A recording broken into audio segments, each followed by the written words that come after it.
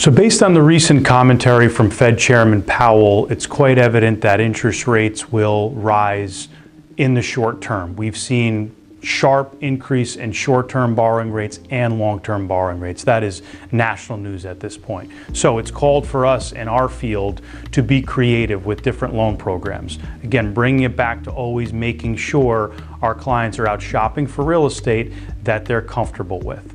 It doesn't mean you have to wait and see what happens, because you could be waiting months, you could be waiting a year. You never know when rates will come down and if they will come down.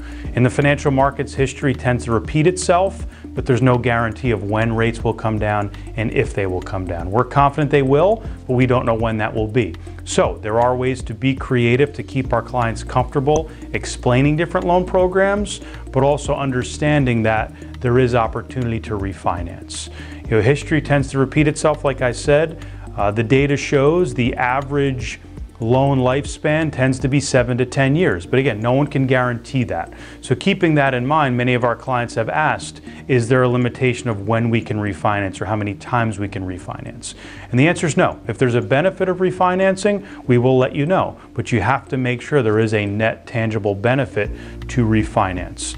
And it is risky to bank on refinancing. We want to make sure that if our clients close on a mortgage, the payment that they're closing with is something that's not going to keep them up at night, with the understanding that there could be great opportunity to reduce that payment in the future. But because we can't predict the future in financial markets, we cannot bank on that. But we do know, again, that there is a good possibility of revisiting that loan in the future to then maximize and benefit your cash flow positions.